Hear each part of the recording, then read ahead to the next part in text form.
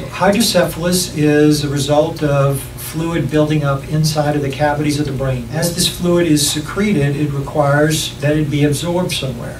Where it's not being absorbed at the same rate that it's being secreted, it starts to build up. I was just so dizzy that everything I did, my head spun around. And I wasn't able to do a lot.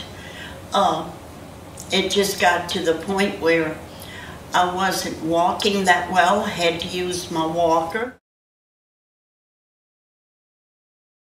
The shunt is a tube that enters the skull and goes into the cavity of the brain called the ventricle, and then it proceeds under the skin, behind the ear, all under the skin, down to the belly, where it goes into the abdominal cavity, and there's a valve interposed in the tube. The valve opens and lets the fluid drain out into the abdominal cavity where it's absorbed.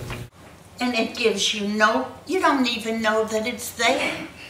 It's never ever bothered me.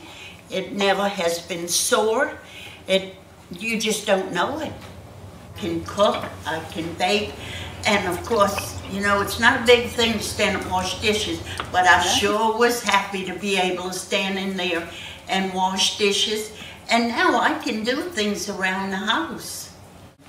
I couldn't have begun to think about doing anything like that before.